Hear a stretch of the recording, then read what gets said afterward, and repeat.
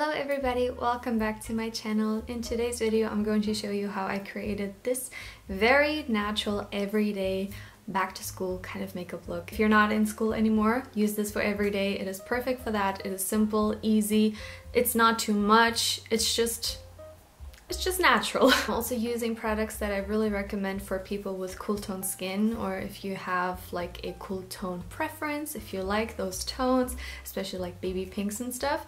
I have some good products for you, and if you want to know how I got this look, then please keep watching. Since today's look is going to be a back to school makeup look and you probably don't want to cake on the makeup like for a night out, I would definitely recommend you use a BB cream, a tinted moisturizer, something a little bit more lightweight. And you can obviously always cover a bit more with concealer, which I would recommend anyways. You know, use foundation or BB cream, whatever, to kind of even out your skin tone, and then you can spot conceal, which is what I'm going to be doing.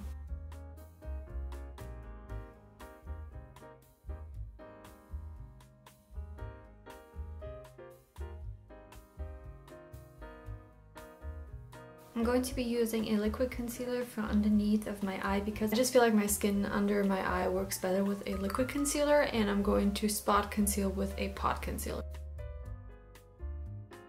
Where you apply your concealer is so personal. Like the big triangle that used to be popular, or applying it in the inner corner and only on the outside, it really comes down to your personal eye shape and where you have darkness. I would really recommend you not to follow those trends, but to really focus in on your skin, on your imperfections, see where you have the most darkness, and then conceal that way. Now taking a small detail brush like this and a pot concealer, this one is from Catrice, so it's very inexpensive. I'm going to add coverage to the little spots that I have right now, and I'm going in like this. I don't even know how well the camera is picking up my skin texture and skin issues, but my skin is definitely not perfect. I've noticed that from editing my videos, my skin looks way better on camera, which makes sense because of the lighting, and the camera will never pick up your skin how it's actually in real life. So don't compare yourself to people on camera, because I have thought myself like, oh, my skin looks so nice on camera, and then I look in the mirror and I'm like, so don't let it deceive you. One of the reasons I say try to even out your skin tone first with foundation or whatever you like to use in a thin layer, and then go in and spot conceal, is because especially if you have acne, if you have pimples, it is just the best thing you can do to go in with a light layer of base makeup first, because the more you apply to those areas, the cakier they will look, especially if you have a raised pimple. It's actually a very good idea to kind of try to go even around the pimple and then take a high coverage concealer and really spot conceal, especially because these concealers tend to be more matte. They won't break apart as easily as, let's say, a liquid one would. So that is my suggestion. If you find that your makeup looks cakey but you want to cover your imperfections, I would definitely recommend you go in with light layers and then go in specific areas where you really need it with full coverage. I'm taking a small brush like this instead of, like, let's say, the foundation brush, goes hand in hand with the entire, trying to really just focus it where you need it. If you take this, you're probably going to be putting concealer on areas that really don't need it, and you'll have more product on top of each other, and it's just going to make your skin look a lot heavier. Powder is totally optional here. It comes down to your skin type. So I'm just lightly going over my eyelids, in my brows, and underneath my eye, but super lightly, and just the tiniest little bit on my chin, and stepping away. If I can recommend you a bronzer that is so easy to use, it'll take no time to apply, so it's perfect for in the morning when you have to get ready quickly. This bronzer from e.l.f., the Putty bronzer, is so good. It's very creamy, very blendable. It has a soft kind of powder finish, so you don't have to worry about this looking super glowy, and it's just the most blendable formula. It's not too pigmented, it's just perfect. So especially if you are a beginner or if you just don't have the time to make mistakes, this is the product to use. And if I can recommend you a brush alongside with this, it's the BH Cosmetics Studio Pro No. 3 brush. It's the perfect size to fit in, and it just blends out the product very, very quickly and easily. And I feel like it's also the perfect size. It's not too small, it's just the perfect size when you want to bronze up without it going like everywhere. It's so good, so I really recommend this duo.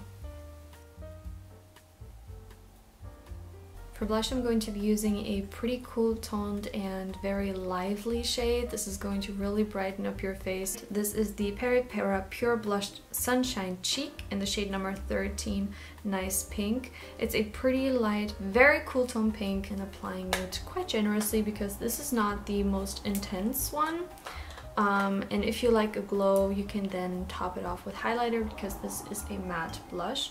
But I actually like that it is matte. It gives like that very soft, airbrushed look, so I really enjoy that about it. I'm going to add just a little bit of highlighter. This one is the Catrice More Than Glow highlighter in 020. It's a beautiful cool tone pink. Since my look today is kind of pinkish, I also want the highlighter to have a little bit of a pink hue to it. So this one is perfect. For my eyes, I'm going to be using a palette. This one is from Twinkle Pop. It is the Pearl Gradation All Over palette, and this one is in the shade number 2 for Pink Season. This is a really nice, very cool toned pink kind of palette. What I love the most about it are definitely the glitters in here.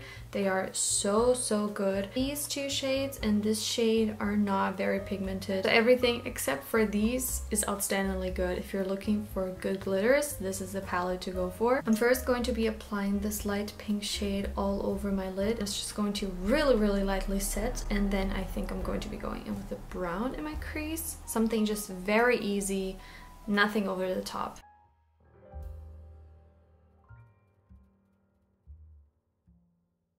I don't know if the camera is even picking that up. It's just a very soft matte finish, and my eyelids look a little bit more pink, but not too much. Now I'm going to be taking this brown shade and lightly put that in my crease. I feel like neutrals and cool tones tend to look more natural. Obviously it really depends on your skin tone, so if you are very warm toned, I think these cool tones may not suit you, but for me, I know that using these more ashy shades, these very clear light pink shades, just overall make the look way more natural. I'm going to be doing my eyeliner very naturally, nothing crazy.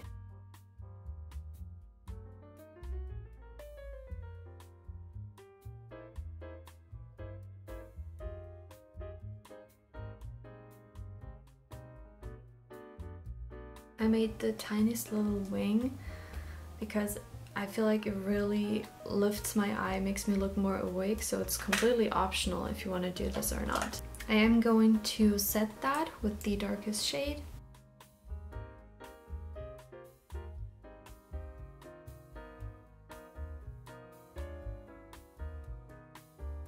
I also find that this soft smokiness to it makes it look a bit more natural in a way. So I always try to make my eyeliner not too thick so I can smoke it out with the shadow a bit further. I just really love how it looks.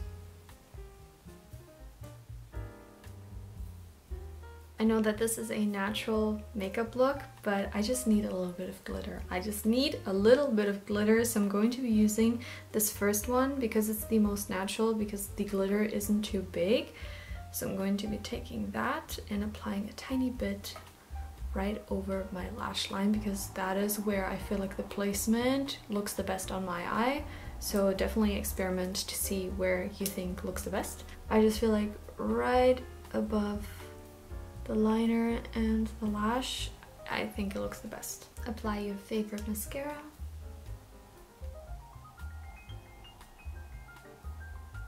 Okay, I don't know why my lashes are looking so long today. I don't know if it's because of the shadow on them. Do your brows however you like them. I like mine very naturally filled in, so I only fill in sparse areas.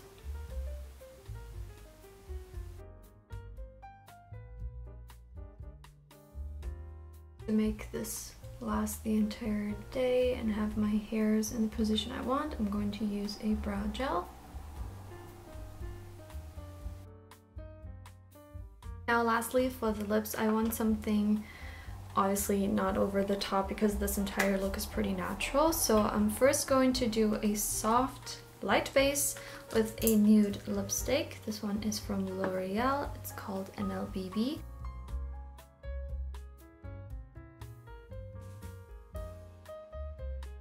And to give us some gloss and color, I'm going to be using a lip tint. This one is from Peri Pera. It is the Ink Mood Glowy Lip Tint, and this one is in the shade 07 I'm Pinkest. So pretty. It's a true light bubble gummy milky kind of pink shade. So it's perfect if you have like very cool tone skin, you like very soft pinks. This is so pretty. Other than the color, I absolutely love this formula. Kind of feels like a liquid balm, and it's very like thick, like a serum.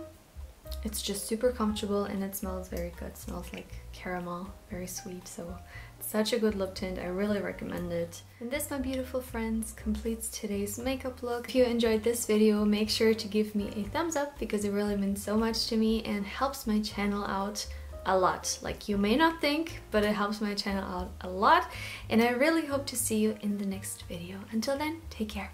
Bye bye.